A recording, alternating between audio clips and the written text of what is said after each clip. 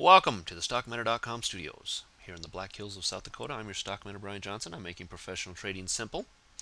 Update today, obviously, things screaming from the get-go. These are difficult days to catch up with once they do that in the morning. And I sent an email out to my subscribers a few hours into the session saying, more than likely you're going to end up sitting on your hands the rest of the day. There's usually not a whole lot to do. These things move very, very quickly. Then they base or consolidate. I guess you could have played it down, actually, to be honest with you. There was a little bit of a pullback there, which led to some points available, but not really a whole lot of trading to do. Some single equities were some good trades today, but you would have had to catch them early. These gap ups are difficult not only to play from a indice standpoint, but from a stock standpoint as well. Once they've gapped up, especially if they gap up above your entry, where do you get in? Where do you move? What do you do? So in most cases, you just sit and you wait until it breaks another level of support or resistance and take it from there. So we're seeing maybe a little bit of Yuletide cheer come into the markets today. People getting ready for Christmas, Apple, those type of things should technically kind of start to rise right now. They've been up quite a ways though, so it's anybody's guess at this point which direction they'll ultimately end up in December. But looking at the market, you can see this new on the Dow. I have a new channel in here that I believe I can put in now. I like this channel line.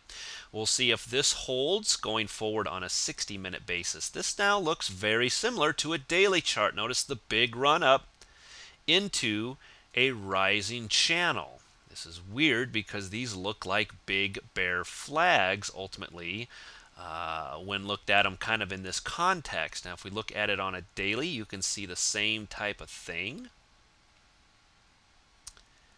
And that is run up and then move up slowly in a big giant bear flag looking. Now we've seen these in the past. If you guys go back to March time frames, even before that, we see a lot of these where it runs up hard and then it kind of moves slowly to the upside. As such, very common, and they of course will all resolve down. It's just a matter of when. This one here has really been on a really good tear all the way from August. So when they reverse is anybody's guess. We just continue to watch the support and resistance areas. Just notice that now the 60-minute looks like a big fractal of the daily.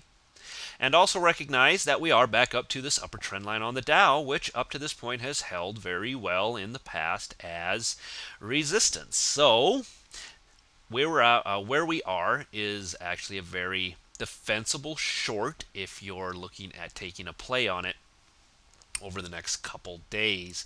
You can get in to the short side here with a very small stop just up above, I'd say, the 10.5 mark. So 10,005, even 555. I wouldn't want to be a part of that anymore. The high today was 10,495, and I think a break of 10,500 could push some more bears to cover. So you could actually, get in with a 50, 60 point stop right here, and just see how things go.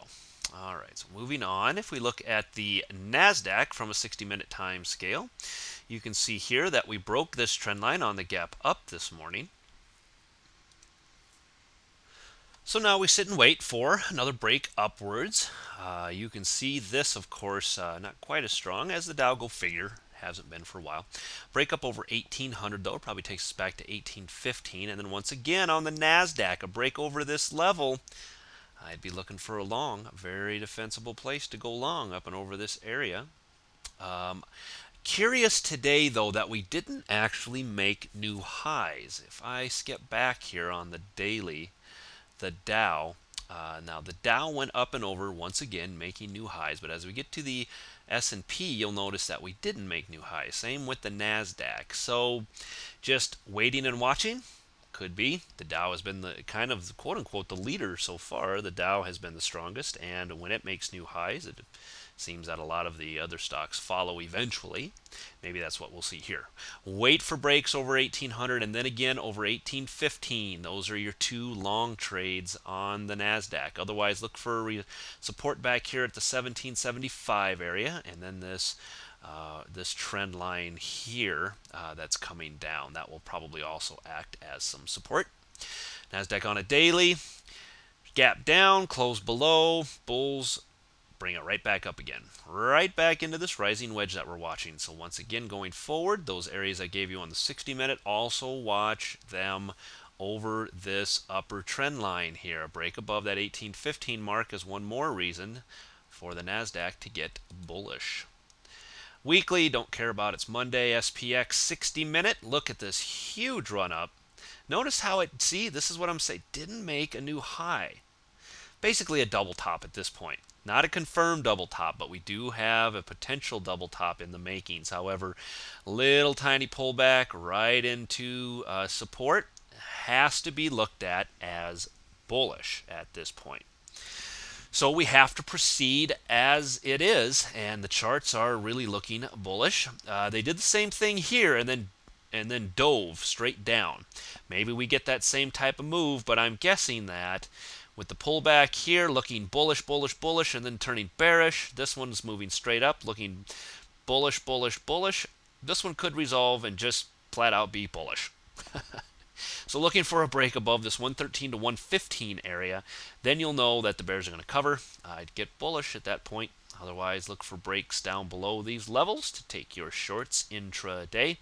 From a daily standpoint, these thick blue lines are my new channel, just like we saw on the Dow, and these are holding very nicely right now. Let's see if that makes a difference going forward. But a break up and over 1120 will probably start to put a damper on these particular trend lines here, unless the bears can get it back down and close it below that.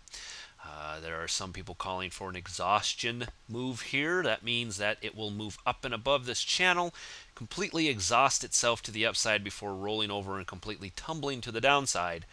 But it's all speculation on that move as of yet. Nothing's broken from the bull side. So a break over 1115 looks like there's more covering to come. Weekly, don't care, except to say that, don't care.